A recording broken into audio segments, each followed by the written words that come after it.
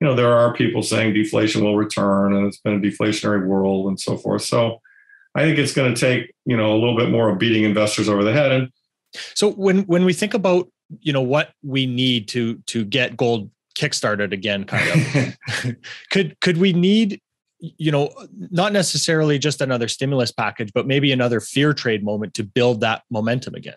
I think that'll help. I mean, probably the best thing we need is to, get the BIS and all the bullion banks out of the game. I mean, it's so heavily manipulated, but yes, I mean, it's a matter of a number of things. I mean, I think people need to, there was a survey that said it's out of date now, but it was 4 months ago. It said that 70% of the people think that inflation is transitory. Well, I think that's going to dissolve. I mean, I think people are going to, finally, with all these supply chain things and, transitory is a few months, we're going to be into years and years of deflation here, and it could arguably be getting worse throughout that period. So as transitory dissolves into permanent inflation, that's going to really change investor sentiment a lot. And people are going to say to themselves, oh my, I've got to protect myself against the debasement of my purchasing power. And so, some will go to stocks, and stocks represent somewhat of protection because they are an enterprise that can reprice and so forth. But a lot of them will also go to, the thing they'll get out of, the worst asset obviously will be bonds. So they get out of bonds, and that might force the Fed into yield curve control, but then they'll run into, hard assets. And actually, you're kind of seeing that in the housing. I mean, I think it's fascinating that U.S. housing prices are up 23%. It's not because we have a shortage of housing. That was bigger than the housing bubble. And one year-on-year growth at 20%. Well, I know what that is. That's just housing guys doing the Hugo Stinnes trade, where they're, a house is something. It's something you can use. Two, it's something that theoretically protects against inflation. I mean, it does have taxes and it depreciates over time. But in general, a house is a real thing. It's not a bond. And and three, you can buy it cheap. I mean, the government will give you 30-year money at 3%. So if inflation is really running at 7 or 8%, so the value of your house is going to go up. Well, this year housing prices inflation went up 23%, right? Mm-hmm. And you can borrow money at 3 to do that for a 30-year window. That's like a no-brainer. Mm-hmm. That's just a complete no-brainer. So you're seeing it there, and it's a combination of factors, Tom. I mean, I think it's just a matter of time and investor psychology changing. And to me, this period in the gold price reminds me a lot of the period around 2008, where 2007 or 8, it kind of hit the old high of $800, which was the old high from 1979 80. And we had the old high from 2011 was 1900. We hit that and beat it slightly last summer, went to 2050. Came back underneath it, went down in the 16s. Now we're back in 1750-ish range. And we're fighting to get through that 1900 permanently, and then 2000, and once we do that, it's going to take off like a scalded dog. I mean, it's just going to be, people. The inflation trade is going to be on, and it's going to be something to behold. So it's going to feel like last summer felt. Mm-hmm. But we're not quite there yet. I mean, there's still a lot of people, haven't figured out where inflation is. There's, there are people saying deflation will return, and it's been a deflationary world and so forth. So I think it's going to take, a little bit more of beating investors over the head. And it's very common for people to invest in the rearview mirror. I mean, look, the deflation trade has worked for 40 years, since 1980.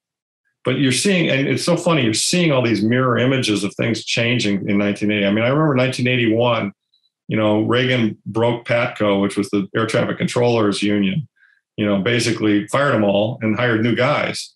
And, that was the beginning of the downturn of unions and union pricing power and the power of labor and everything else. And, just recently I read that John Deere, the entire company went out, and they're not going back until they get better living wages. The whole country's watching them. Mm-hmm. And, so you're going to see a trend. I mean, this 40 years of deflation benefited, Wall Street versus Main Street. And I think that's changing. I think Main Street's so angry, and by the way, there are job shortages, so that, Wall Street and these companies are going to have to pay people more.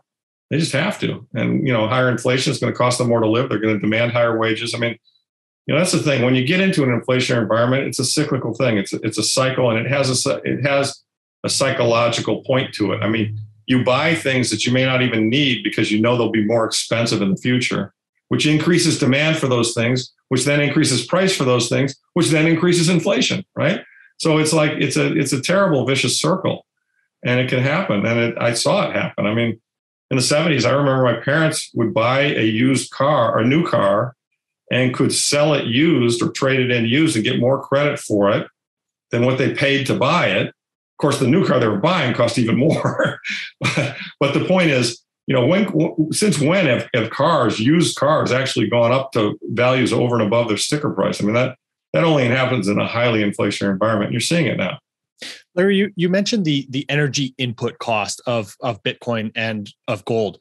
And with oil nearing multi-year highs here, is this going to continue to exacerbate the raw costs of everything to keep? I think it is, and I think it's interesting that you mentioned energy, because I'm more and more, as I read and study, I'm coming to believe that money really is just energy. I mean, everything that's energy related is measured in money, and everything that's money is kind of measured in energy. And so, arguably even oil could be a good form of money. I mean, it has its issues, but the point is that, gold is the stored energy that it takes to mine it. Bitcoin is the energy it takes to keep the network running. Oil is the energy that runs the world. And, one thing I will point out, though, I know one of the knocks on Bitcoin is that it absorbs way too much energy. And I think that's a false criticism, because I've seen studies. Nick Carter's done some great work on this that show that Bitcoin consumes about 0.4, maybe 0.5% of global electricity.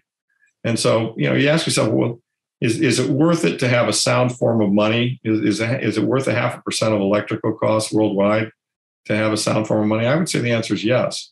And you and I were talking beforehand. I have not done the math, but I will do it. I'll bet we spend more than that mining gold today, more than 0.5%.